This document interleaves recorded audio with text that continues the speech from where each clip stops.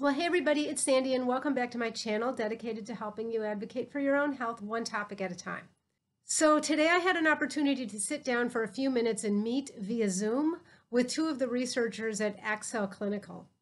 So I met with both Lora Parahovnik, PhD, and Dr. Bruce Rankin, the physician researcher at Accel Clinical.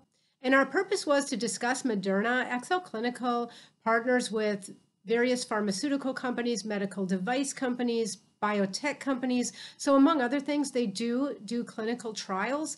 And one of the vaccines for which they are doing clinical trials is the Moderna. Now, they're also looking at others, and I'm hoping that they'll afford me the opportunity to talk to them about some of those in the future. But today they took time out of their very busy schedules to talk to me and my viewers about the Moderna vaccine. So I hope that you'll stick around because I think you're really going to learn something.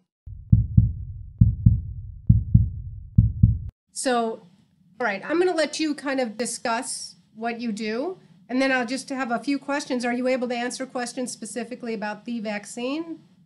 Yes. Okay. All right. So, Yeah. So we're a dedicated research site. We've been here over 20 years. I'm the principal investigator for most of the studies we do here at this site, one of them now being the COVID-19 vaccine trial with Moderna. We've been conducting that trial opened around the first part of August, and now is about to fill nationally with about 30,000 participants. So we've had a pretty good, robust group of patients or participants come in and enroll in that trial. okay. And you are well into phase 3, correct? This is phase 3 for this trial, yes. Okay. And Laura, can I just introduce you, and would you mind just telling viewers what you do with the company? Yes, of course. So my name is Dr. Lora Parahovnik, and I'm a VP of Clinical Operations at Accel Clinical Services. And my function is to make sure that operations are smoothly related to all studies, that we're well-resourced, well-equipped, that everyone is doing their training, and to assist staff to perform high-quality study conduct related to any potential study. So recently, during new normal times, we're doing COVID-19 related study, vaccination study, as well as prophylaxis study and diagnostic study at our different locations. And we make sure that we have high enrollment and data quality conduct of these studies. Okay. So, for today, I pretty much want to talk about the Moderna.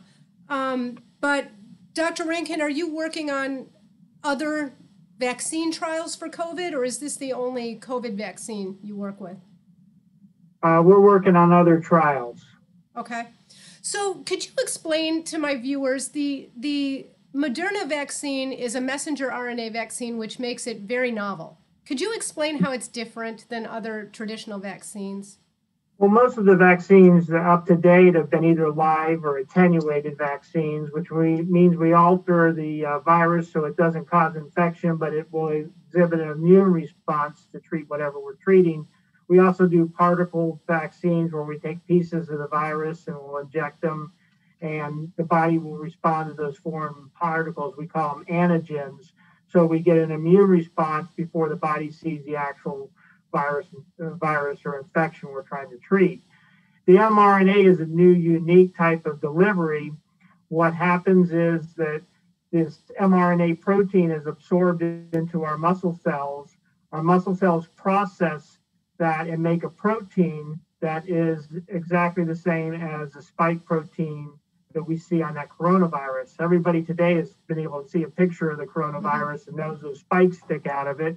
Those spikes are very essential for that virus to attach to our tissue. And it's also an area where our own immune system can attack that virus.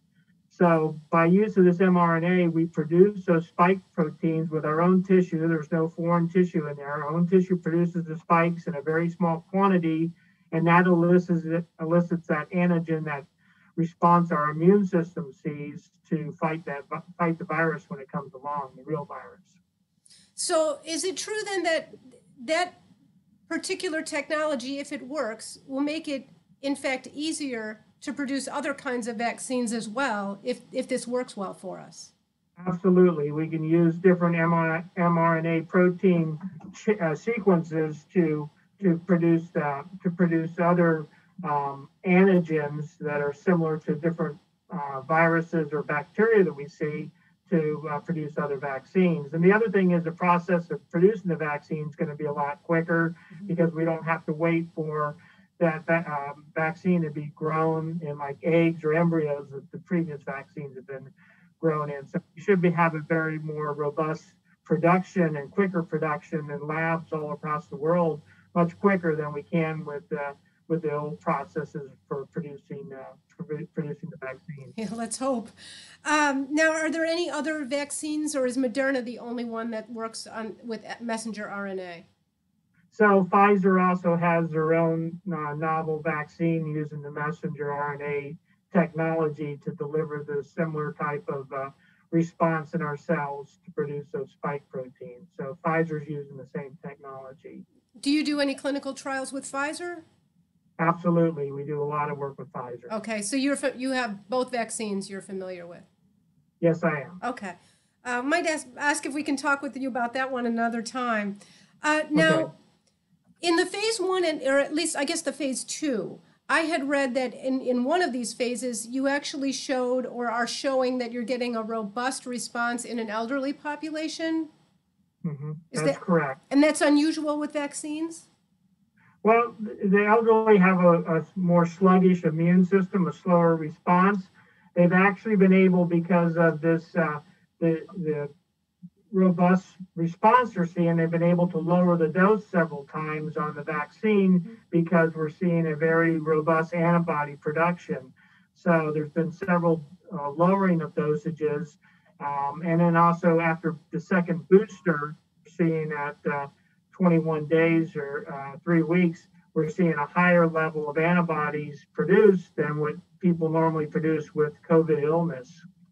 So now we have to still prove that those antibodies are working. So hence, that's the reason for these stage 3 studies, these phase 3 studies, to look at large number of people to see if vaccine's better than no vaccine. So that's basically where we're at right now with trials. Okay. Now, does the vaccine, provided you do make the antibodies, provided you respond to this particular vaccine, does it actually stop you from getting the illness, or can you still get the illness and you're hoping that it's a lesser duration or intensity? Right. So both of those are endpoints we're looking at. Does it prevent illness altogether? Or if illness does occur, in other words, our PCRs are positive, does it reduce the severity of the illness? Do we keep people out of the hospital because they've been vaccinated? So both of those are quality endpoints we're going to be looking at with this trial to see if one or both things happen, which would obviously be a win for the vaccine. So we have to wait on that until we're done looking at That's something that's being looked at now. Obviously, incidence of infection and then how infection is between the two groups. Okay. Now, recently I've read about this evolving issue of post-COVID syndrome. We're finding myocarditis or inflammation in the heart muscle in some otherwise young, healthy people, blood clots, all different things. I imagine there's a lot of moving parts here, but is Moderna looking at that? Do they suspect that it'll be preventive? Because some of these I know we see even in mild cases of COVID. Yeah, those are all questions that still have to be answered.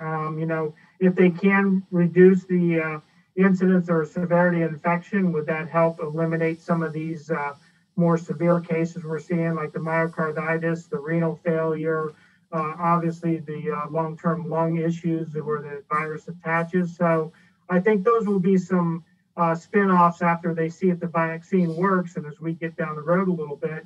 Obviously, if people are still having some infections with vaccine with less severe, hopefully we'll see a drop in those what we call comorbidities, those things that go along with an illness that can show up.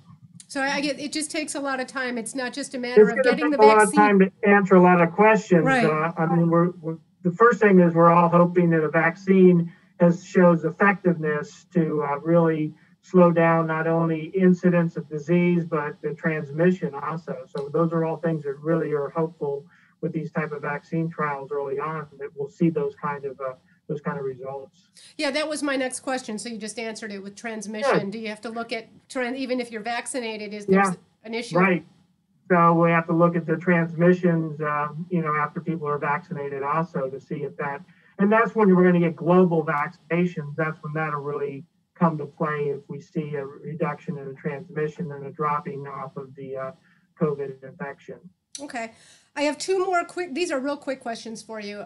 Is this going to come in the form of a single dose or a multi-dose vial? So the current trials we're doing are both multi-dose. So there's a primer dose initially, and then about 3 weeks later, we do a booster.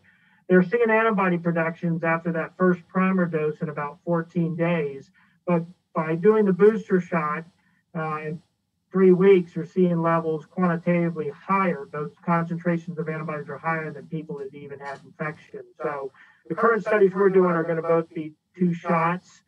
Some of the other trials that are being looked at, obviously there'll be other trials in the country. Some of them are 1 injection. I did already talk to some people today, but 1 injection. Some of them are attenuated live viruses for some of those 1 injections. So the current trials we're doing right now are 2-dose injections. All right, program. so let me just clarify on that. I guess that's good to know. But what the other question I want to answer is how many doses are in the vial? So some people have concerns about, for example, multi-dose flu vaccine vials, where that means there's thimerosal in it as a preservative, versus the single dose where one patient gets this 1 vial and that's it. So these are multi-dose vials, but once the vial is prepared, all doses have to be administered. Isn't that correct? So there's no preservative in it.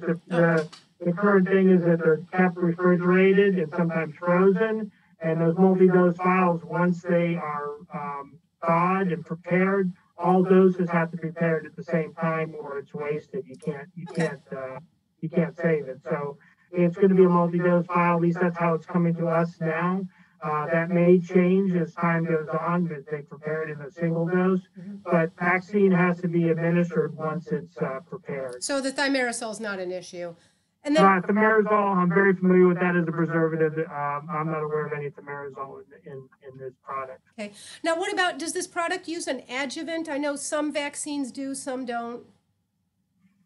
No, because of this technology, we don't need an adjuvant, because we're not, the spike protein is there and is being produced intercellularly, so there's no adjuvant with this particular vaccine. I have read some very early rumblings from a professor at Teleshomer of autoimmunology saying that he indicts, this is Dr. Yehuda Schoenfeld, that he has concerns about adjuvants, that he's a pro-vaccination, he's not an anti-vaxxer. But for people with autoimmune propensities, if you happen to be making autoantibodies the day you get an adjuvant, you might be getting your whole immune system hepped up and make more autoantibodies. So this might be something for people with autoimmune disease to take some comfort. Absolutely. So that would be approach. I know some other vaccines that are being looked at do have adjuvants in it to help, boost or magnify that immune response. So they elicit the immune cells to come to the area, and then obviously they attack anything that's foreign in that area. So those vaccines, and a lot of vaccines we use adjuvants nowadays. Right. However, with this technology, they're not using adjuvants. They just have such a robust response that they don't need to stimulate the immune system with adjuvants with this vaccine. Well, that's wonderful news. That does my heart good to hear that.